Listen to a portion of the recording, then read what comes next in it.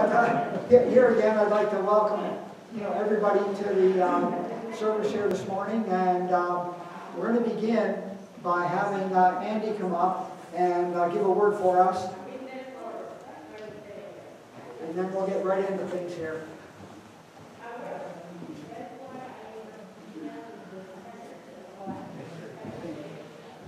Good morning. It's good to be back. I've been away for a while. After much prayerful consideration, I came to the decision to resign from the leadership board with health problems at home.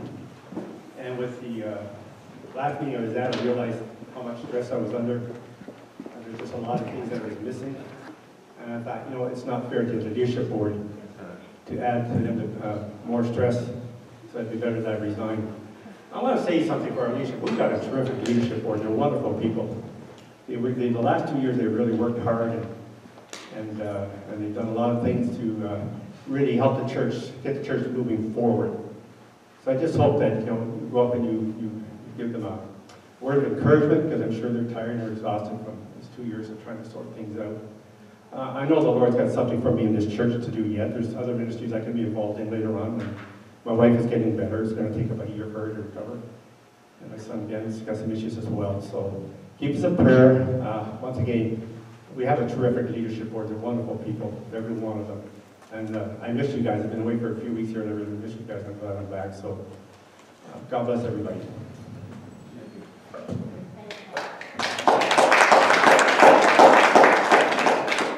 Okay, thank you, Andy.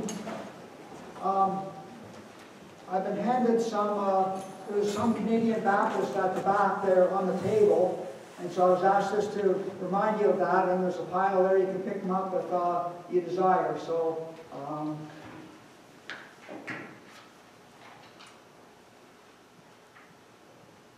and then also, I need to make an announcement here that the board is happy to report that they've begun to start the process of searching for a permanent pastor. But of course you realize that there's many steps that need to be completed before we start such a search. But we're committed to the task, and we'll keep you updated and let you know when it's time to form a search committee. So you can keep us in your prayers for that. And as far as announcements, I think there's all announcements are in your bulletin, so when you check that out, I'm sure that'll be good. And for our call to worship, I just that was something that slipped my mind, but I know in the Bible we are called to praise and to worship God, and that's why we've come here this morning, to praise and worship God.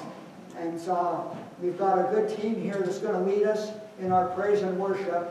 So let's go for it.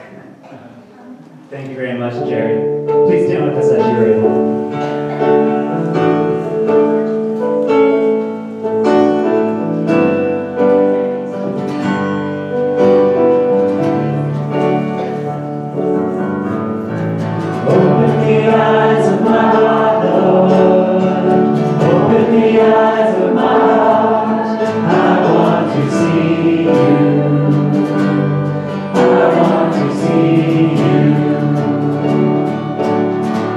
Open the eyes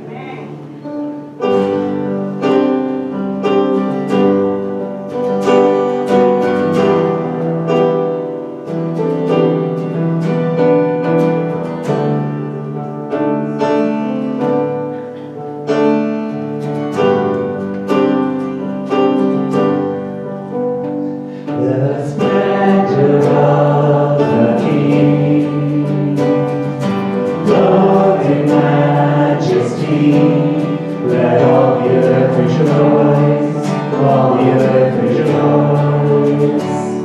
He wraps himself in light,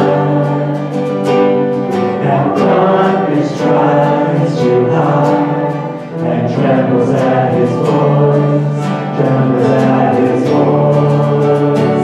How great is our God! Sing with me, how great is our God! And all will see how great is our God. And age to age he stands, and time is in his hands, beginning and the end, beginning and the end. The Godhead three in one, Father, Spirit, Son, the Lion and the Lamb, Lion and the Lamb. How great is our God! Sing with me, how great is our God! And all will see how great is our God. Name above all names, worthy of all praise. My heart will sing, how great is our God. Yes, he's the name above all names, worthy of all praise. My heart will sing, how great is our God. How great is our God. Sing with me, how great is our God. All will see how great is our God. Amen. Please be seated.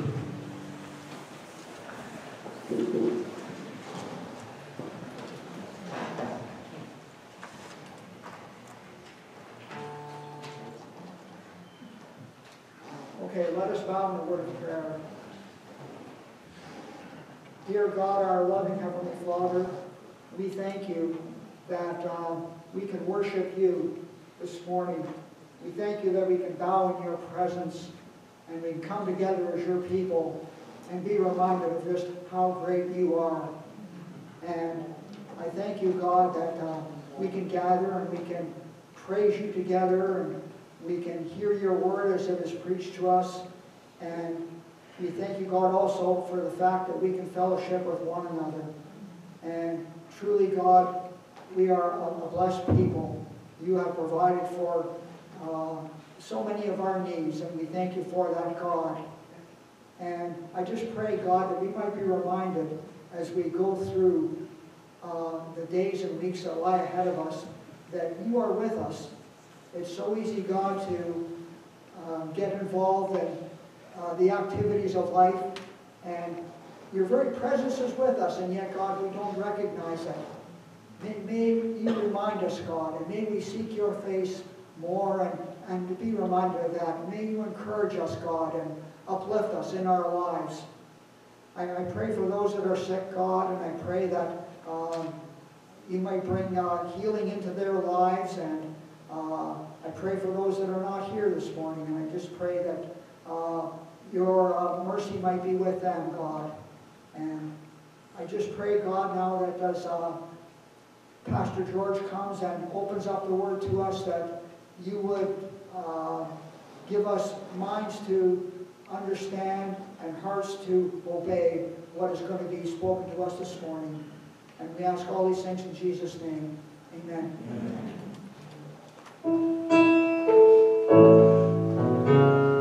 Please stand with us.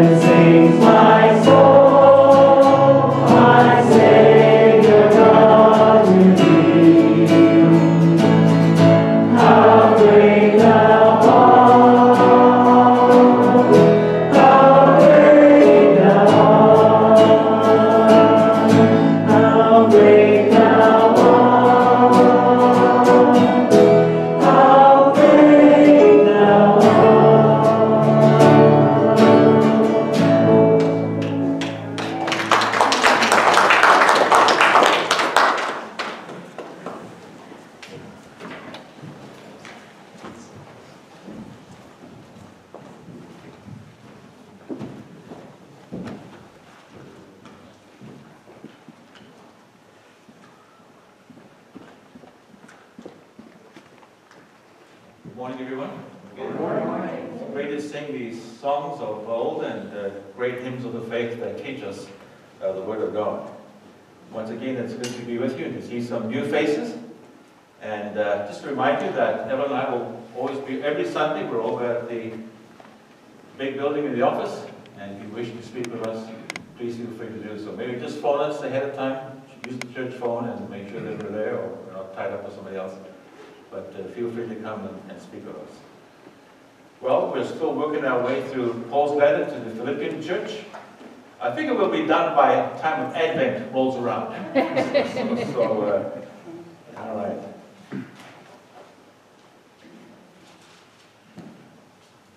So if you'll turn with me in your Bibles, first we'll pick up where Paul left off last time. Philippians chapter 3, we'll read from verse, actually we're going to read from verse 7 down through verse 11. Whatever gain I had, I counted as loss for the sake of Christ. Indeed, I count everything as loss because of the surpassing worth of knowing Christ Jesus my Lord.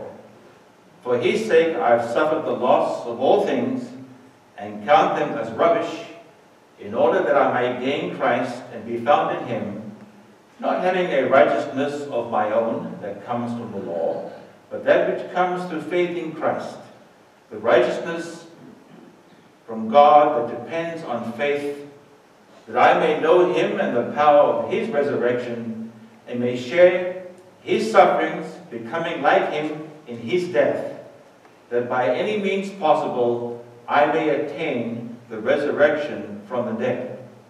Not that I have already obtained this, or am already perfect, but I press on to make it my own, because Christ Jesus has made me his own. Brothers and sisters, I do not consider that I have made it my own, but one thing I do, forgetting what lies behind and training forward to what lies ahead, I press on toward the goal for the prize of the upward call of God in Christ Jesus.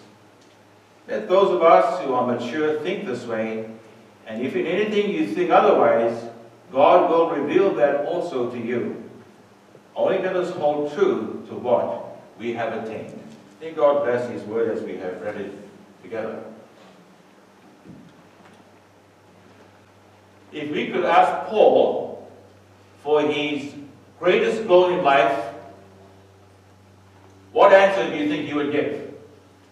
That he may continue to be a great missionary to the Gentiles, that he'll continue to be a great evangelist, winning many souls to Christ, that he may continue to be a great preacher, a comforter to the churches. Those are all worthy goals, to be sure, but I don't think that would be on Paul's top of his bucket list. At the end of the day, only one goal reigned supreme: to know Christ. That was his goal. From the time he was converted on the Damascus Road to the time Lord called him home from his prison there in Rome, was to know Jesus Christ. Paul had seen the face of Jesus probably on the road to Damascus. He had been caught up, he says, into the third heaven, and he saw things that were inexpressible. And yet he longed for a more intimate relationship with Christ. He was obsessed with Christ. Nothing else mattered. He could afford to lose all, but not to lose Christ. To gain the whole world, but to lose Christ, for Paul would be to lose everything. But to gain Christ and lose everything would be no loss at all. In a word, total focus of his life was that he know Christ more and more. In this passage, Paul likens the Christian life to a race. I'm not really sure how many athletes we have here, or maybe you were an athlete back in high school. I see one hand. And not a race that you run by fits and starts, but one in which you persevere right to the finish line. You see, it's important how we run a race. There are rules to consider when you're running a race. Every race, whether it's a short distance or long distance, there's a way you begin, and there's a way the way in the middle, and then there's a way to end. One runs a 100-meter dash differently than a marathon. You don't begin to sprint away when you run a marathon. One begins a certain way, one continues in a certain way, and one ends in a certain way. Because it's gaining the prize that matters. Now, I know today everybody wins the prize in a race, we're that kind of a culture. But that's not what Paul is speaking about here. So let's not miss his analogy. You run in order to win. That's his point. We, the followers of Jesus, are likewise in a race. So how do we run without coming short, without flagging, without quitting? And how do we persevere, not only to the finish line, but how do we run in order to win the race, to win the prize? I wonder, is this our life goal as you consider all that you're about today? What's your life goal? What's your motivation in life? And does the single goal drive us on toward the finish line, as it did for Paul? In this passage, Paul lays down some rules for winning the prize. So, using this analogy of running this race, let's learn the way forward here so that we too may obtain our goal at the end of our race, the end of our life. So when running a race, there are some cardinal rules to observe. Cardinal rule number 1. If you're in a 100-meter dash, never look back. I learned that the hard way. My first year in high school, I was 13 years old. I was probably 1 inch taller than I am today, and a lot more slim. But I broke the cardinal rule. I was in the race until about 75, at that time, yards down the course, and then I did something totally foolish. I looked back to see where the next guy was. He was right on my shoulder. When I looked back, I lost pace, and he passed me, and he just pipped me to the line. A little swing across the racetrack. Never forgot that. So, how do we obtain this goal, this context of knowing Christ? Forget the past. It's like not looking back, you see. Forgetting what is behind, verse 13. So, what do we need to forget today? If you want to obtain this goal of winning the prize, of knowing Christ more intimately, more and more, what do you need to forget? Number 1, Paul says he forgot his past failures. Verse 6. You know, as I look back on my life, I can recall a great deal of failure. And I'm sure if you're honest with yourself, you too can look back at your life and see lots of failure. Words that we have spoken, actions we have taken, resentments, attitudes, time wasted, it's all there in front of us. As the prayer book says, sins of omission and sins of commission. They're very much with us. But you see, Paul refused to allow his past to control his present. I'm not sure what your biggest regret is in life. We all have regrets. But Paul had much to regret in his past life. It says, as to zeal, I persecuted the church. I'm not sure what some of the bad stuff you've ever done, but have you ever killed a Christian? That was in Paul's resume. That was in his past. He was guilty of shedding the blood of the followers of Jesus. Remember how he protected the clothes of those who stoned Stephen to death.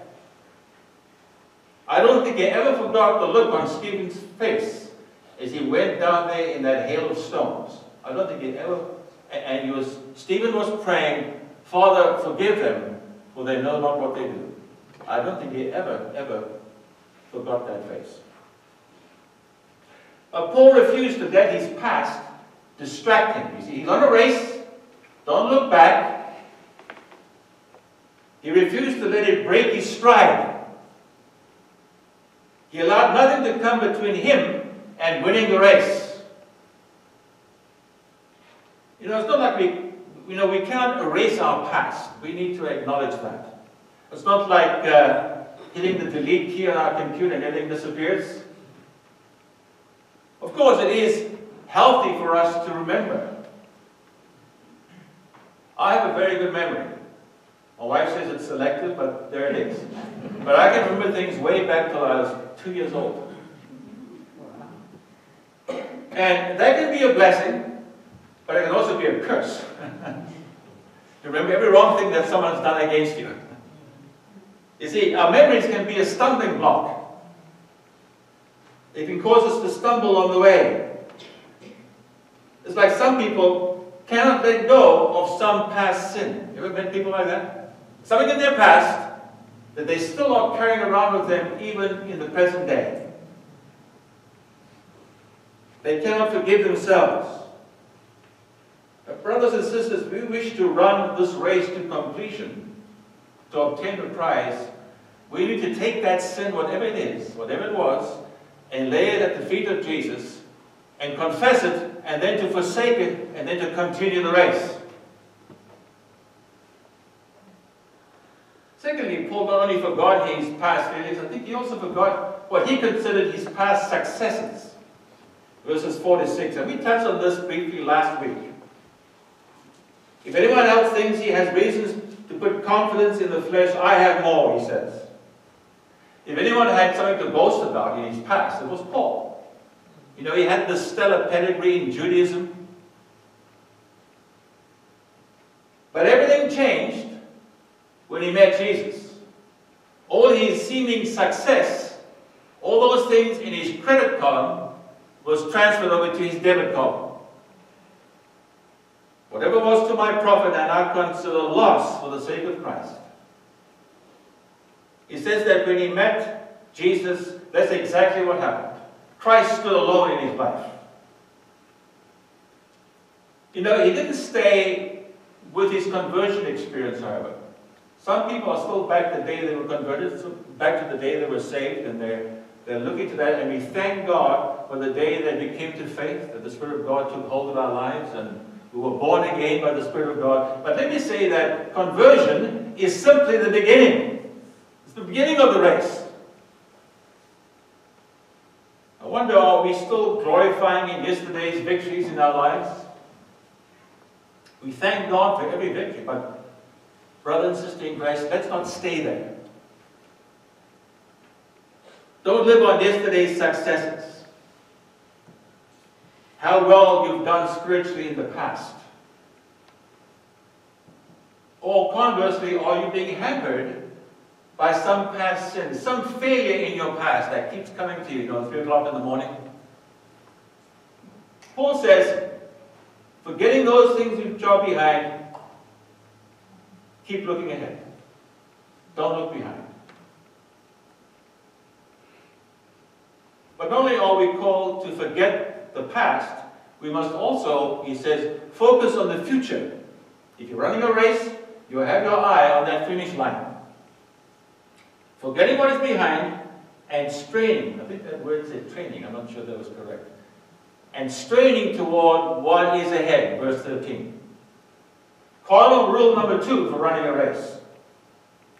Keep your eye always on the finish line. Not on the people next to you, not looking behind, but looking at that finish line. Paul's life was always oriented toward the future. Toward the day when he would see Christ. He wanted to know Jesus more and more. Look at verse 10. I want to know him and the power of his resurrection and the fellowship of sharing in his suffering. There it is. That's the goal. The amazing thing about this goal is that Paul had been a Christian for at least 30 years to this point. And yet he wanted to know Christ more and more. For Paul, Jesus was just a vast ocean of discovery.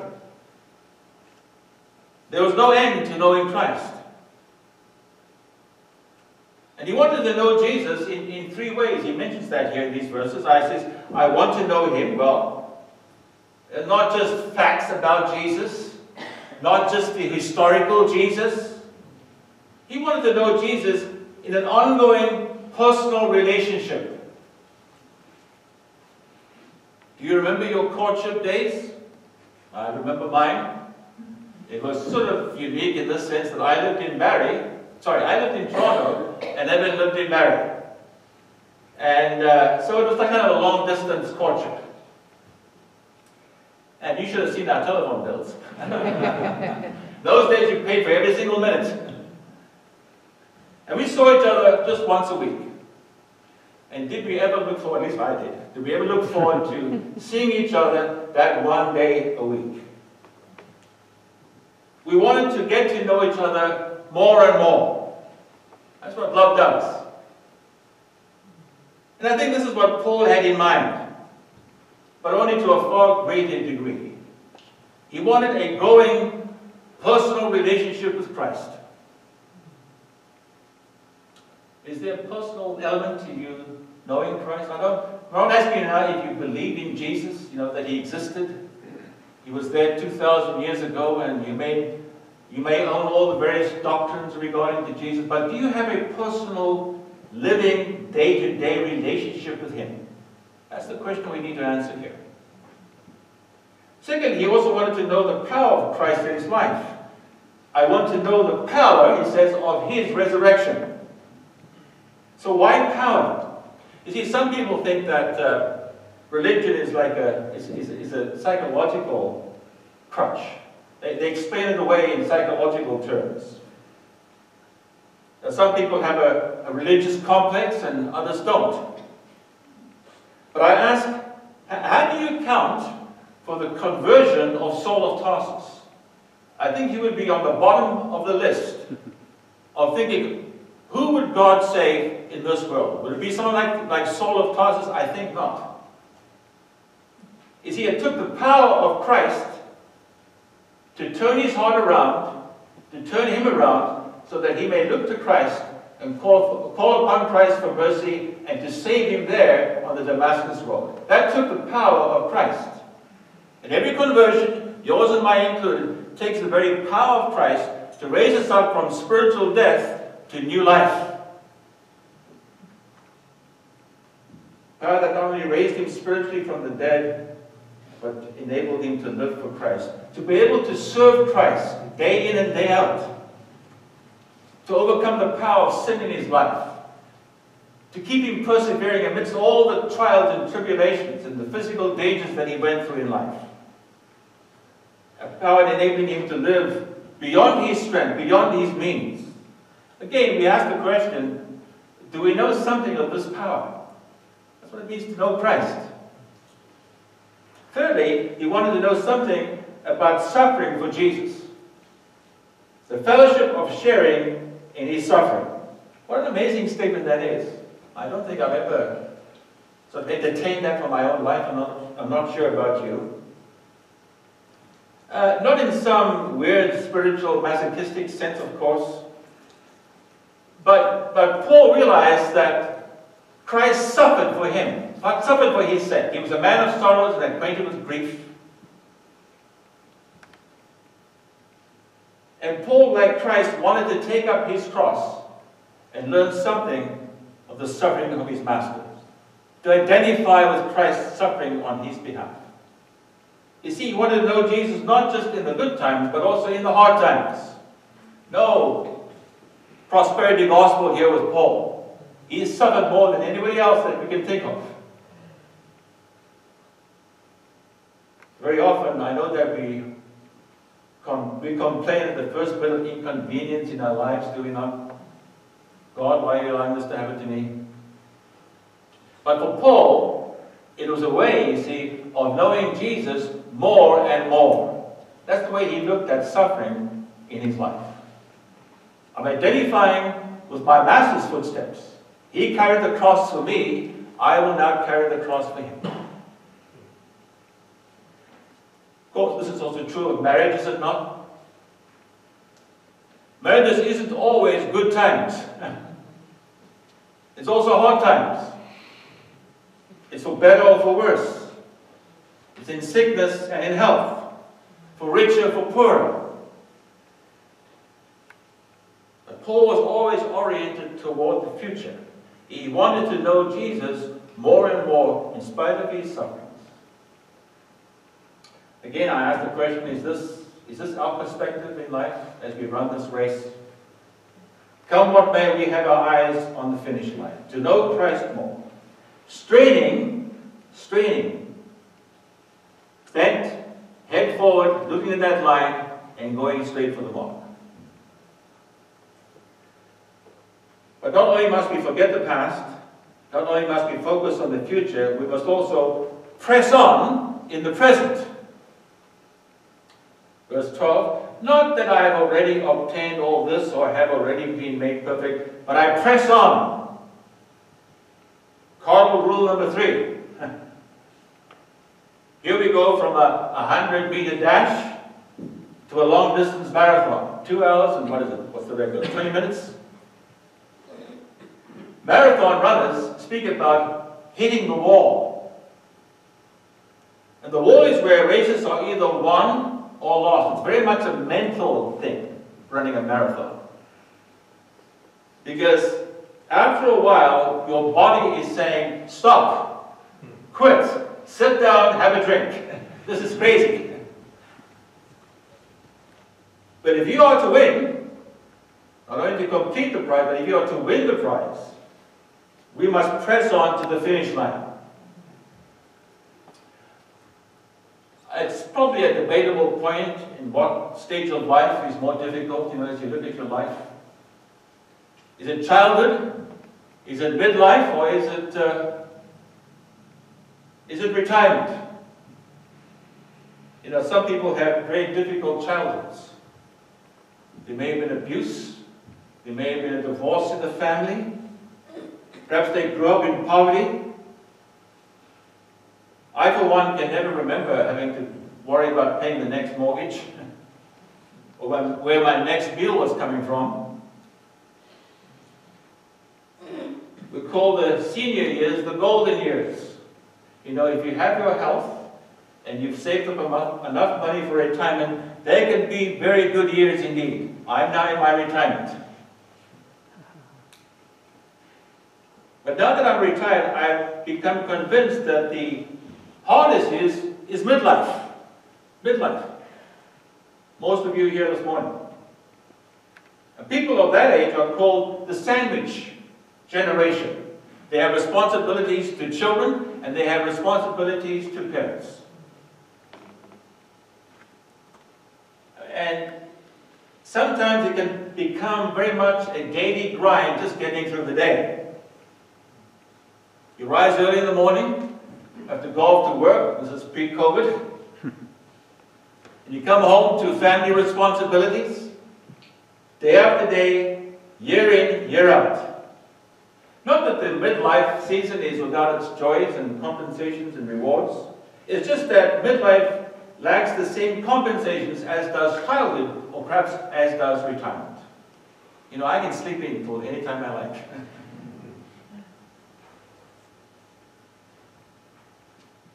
In a certain sense, the same is true of the Christian life. It's an endurance race, long-distance race. And so, allow me just to wrap up this messaging with 3 applications about this race, this Christian life that we're living. Number 1, there are no shortcuts to the finish line. What do you say in verse 12? Not that I have already obtained all this. How many here ever heard of a marathon runner by the name of Rosie Ruiz? Anyone? No. Oh, there's one person. She was a marathon runner from Montreal, and back in 1980 she ran the Boston Marathon. And she had a very unique way of completing the race and winning the race. Halfway through the race, She dug into the subway system, got on a subway train, and took it down to one stop before the finish line, then go back out and then finish the race. Fortunately, she was caught in video camera. No shortcuts, you see, to finishing this race. None.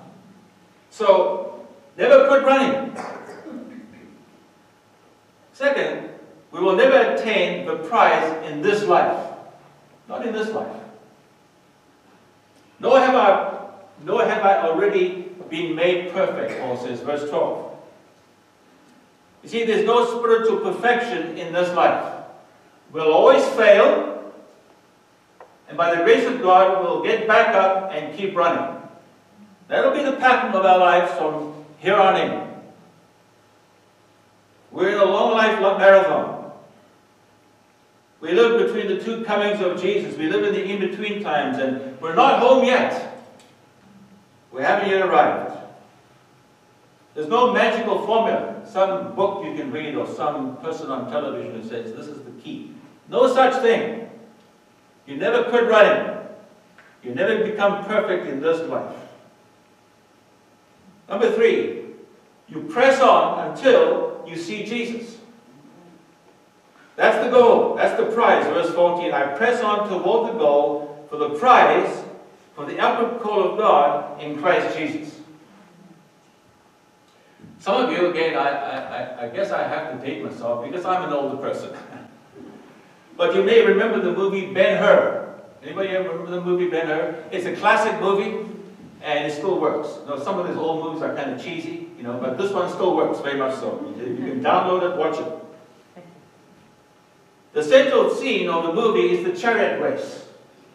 There's Ben-Hur, Judah Ben-Hur, racing against Messiah.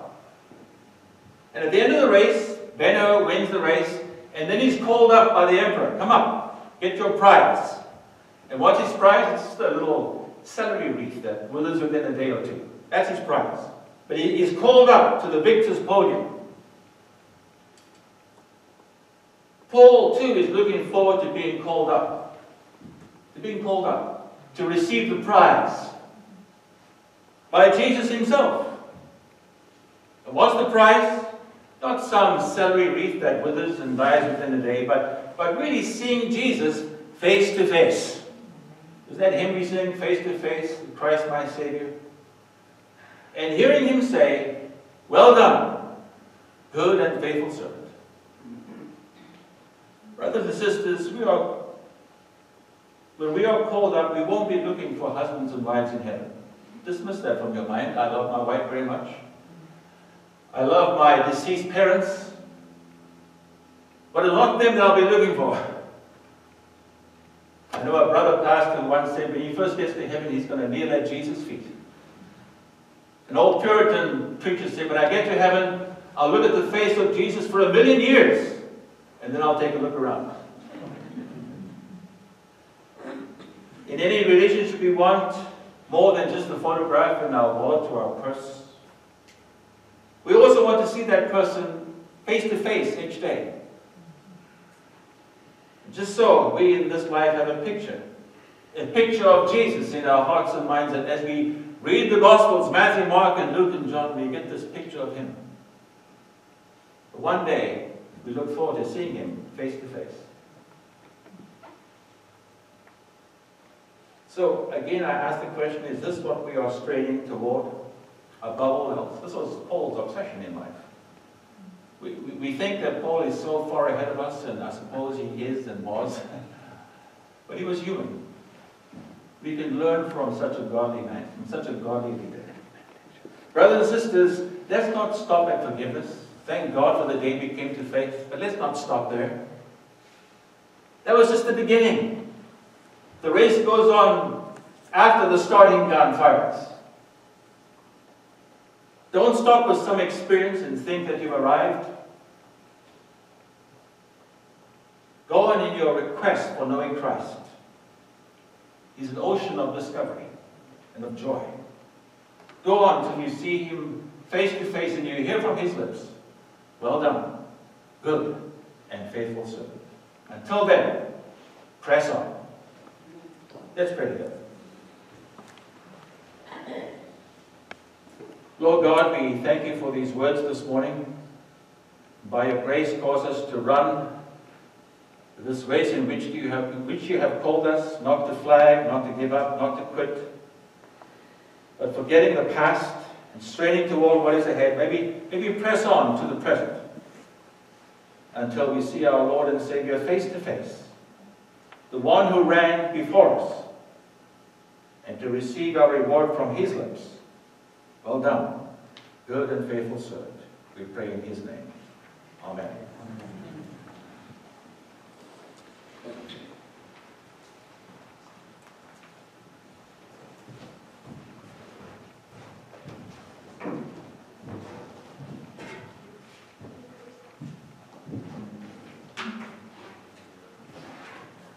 Please stand with us once again as we conclude our service.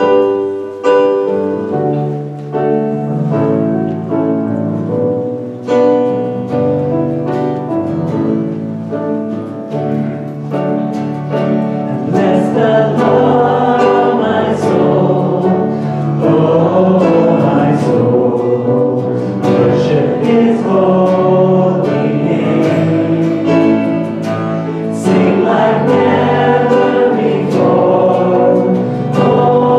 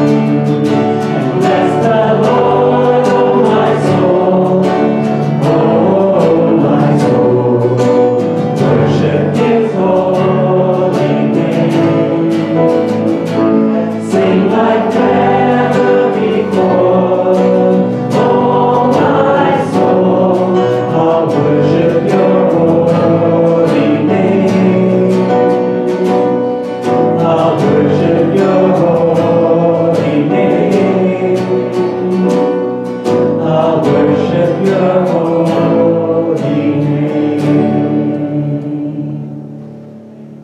Let's remain standing for the benediction. He who testifies to these things says, surely I'm coming soon. Amen. Come, Lord Jesus. The grace of the Lord Jesus be with you all. Amen. Amen.